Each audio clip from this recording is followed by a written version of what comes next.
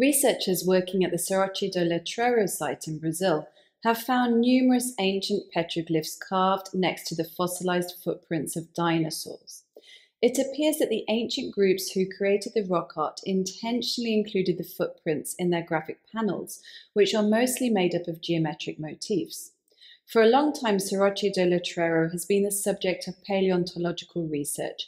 Now, a paper published in the journal Scientific Reports has detailed the important archaeological features of this site, as well as the relationship they may have with the fossils.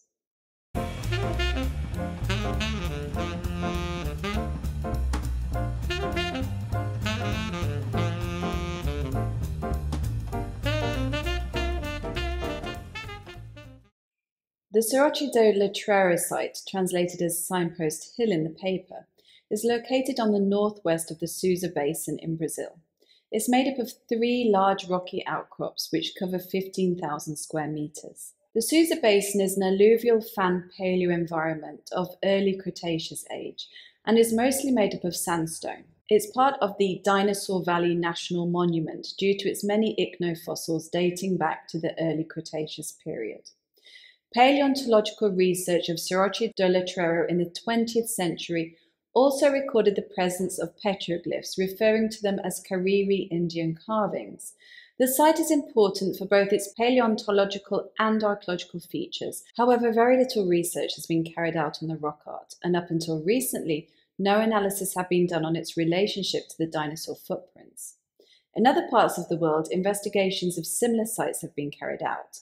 In Australia, some petroglyphs were thought to be a human interpretation of dinosaur footprints, and in Poland it was suggested that the location of a dinosaur footprint had become an occult gathering site. The juxtaposition of dinosaur footprints and petroglyphs is also found in Utah in the United States, at the poison spider dinosaur tracks at the Parawan Gap and at Zion National Park. However, none of these sites show such a close relationship between the footprints and the rock art.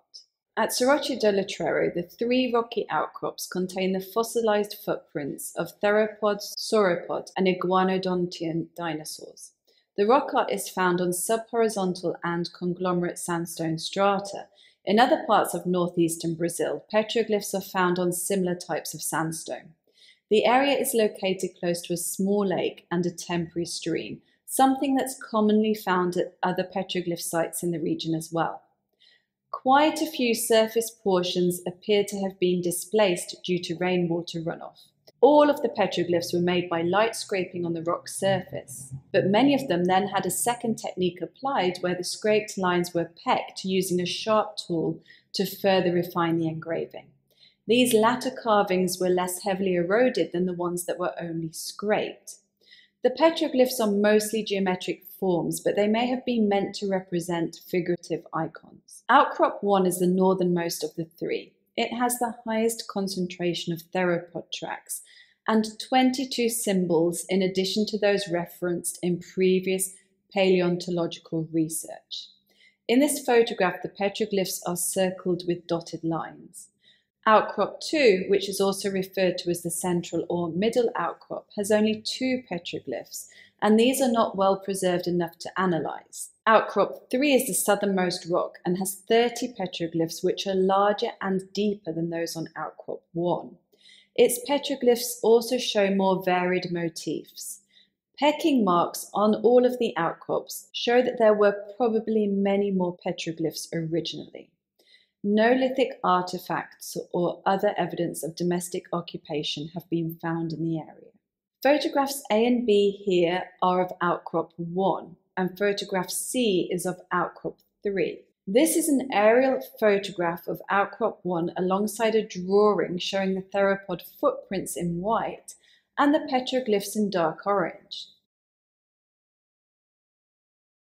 These photographs are also of Outcrop 1, showing tridactyl footprints that belong to theropods. In D and F, these footprints can be seen alongside petroglyphs. Here in photographs A, B, C, E, and F, there are examples of internally divided circles, a common motif at Outcrop 1. Photograph D shows a rectangle split into 8 boxes. Here are some examples of rock art from Outcrop 3. A shows a circle around internal radiating lines. B is an aerial photograph of part of the site, which shows that quite a bit of it has been damaged. C shows what look like stars, some of which are inside faded circles. Here are more motifs from outcrop 3. A shows a box divided into 4 parts. B shows 3 circles next to one another with a central line running through them. C shows an axis with radiating lines. The authors of the paper mentioned that this resembles a phytoform, a plant basically. D shows a circle enclosing many radiating lines. E shows a rectangle split into 4 boxes. F shows a serpentine motif with the grooves filled with moss. G shows tridigits. H shows a line crossed by 2 semicircles. The pecking technique used to carve the petroglyph can clearly be seen in this photograph. I shows a square divided into 16 boxes. And this photograph shows petroglyphs that are near sauropod tracks. The dotted area outlines pecking marks which indicate the presence of petroglyphs. Interestingly, none of the petroglyphs overlap with the dinosaur footprints. Some are, however, extremely close to them. The researchers suggest that this is evidence that the ancient groups who created the rock art wanted to assimilate the fossil record into their graphic displays. An even more interesting relationship between the footprints and the petroglyphs can be seen here. A shows a theropod fossil and C shows a tridigit petroglyph. This does not mean that these groups understood the fossils as having belonged to dinosaurs, but they probably knew that the theropod fossils were faunal footprints of some kind, since they resemble those of the largest bird in Brazil, as can be seen in photograph B. However, the sauropod footprints do not match any of those of modern Brazilian fauna. It is possible, though, that a type of mastodon was present in the region at the same time as the petroglyphs were made, and it would have produced similar footprints to the sauropod fossils. Similar geometric motifs have been found at other sites in northeastern Brazil, so it's likely those at Serrote do Letreiro and these others were produced by the same cultural group. This map shows similar sites across 3 states, with Serrote do Letreiro marked by a star. As an example, here is a drawing of the petroglyphs at the Junco archaeological site. As I mentioned earlier, there are differences in the style of the motifs at Serrote do Letreiro, with outcrop 1 and outcrop 3 varying slightly. The authors of the paper suggest this is due to them having been created by different authors expressing their individual styles within the same social group, rather than indicating that different social groups produced each one. The rock art has been provisionally dated based on its iconography and burials in the region that most likely belong to the people that created the petroglyphs. Human burials date back to between 10,000 and 2,620 years ago.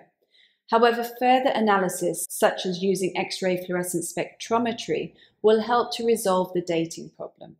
One of the goals of the paper was to set out suggestions for the preservation of the site from the weather and human and animal activity. Parts of the site are heavily eroded, and the flaking of the rock has, in some places, disturbed the iconography, as can be seen in these photographs. Although at the beginning of the paper, the fossilized footprints of iguanodontian dinosaurs are mentioned as being at the site, the rest of the paper doesn't refer to them again. So perhaps there are no examples of iguanodontian footprints next to petroglyphs, only theropod and sauropod ones, unless I've missed something.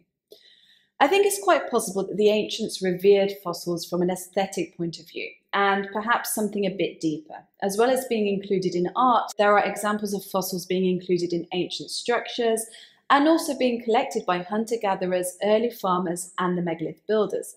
Many unworked fossils have been found at ancient sites, which suggests they were simply collected rather than used for any particular purpose.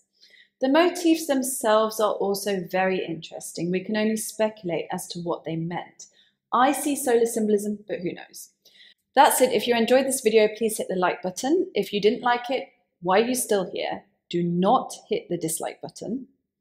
Thank you to my patrons and channel members. I am planning some new things for you all, so bear with me on that, and I'll see you next time.